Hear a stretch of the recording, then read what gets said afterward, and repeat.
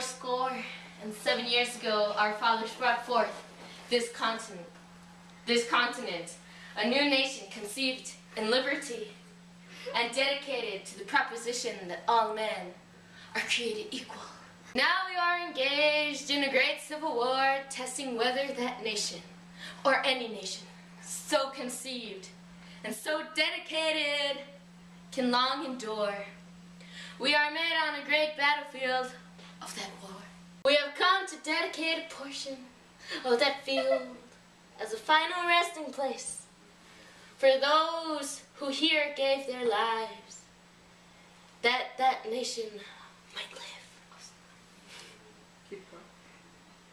It is altogether fitting and proper that we should do this. But in a larger sense, we cannot dedicate, we cannot consecrate, we cannot hallow this ground.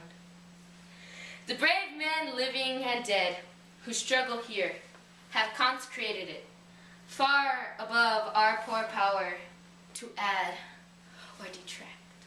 The world will little note, nor long remember, what we say here, but it can never forget what they did here. It is for us, the living, rather to be dedicated here to the unfinished work, which they who fought here have thus far so nobly advanced.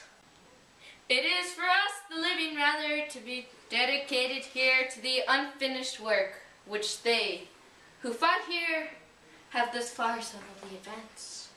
It is rather for us to be here, dedicated to the great task remaining before us, that from these honored dead we take increased devotion to that cause for which they gave the less full measure of devotion.